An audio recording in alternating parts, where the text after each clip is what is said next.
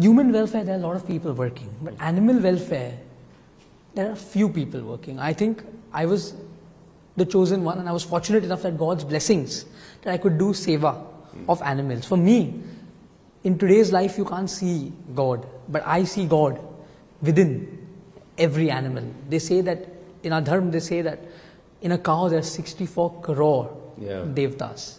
But for me, not only in a cow, but I see in every animal a devta. So it's my giving back to society. Does it help you heal? Yes, of course. So I've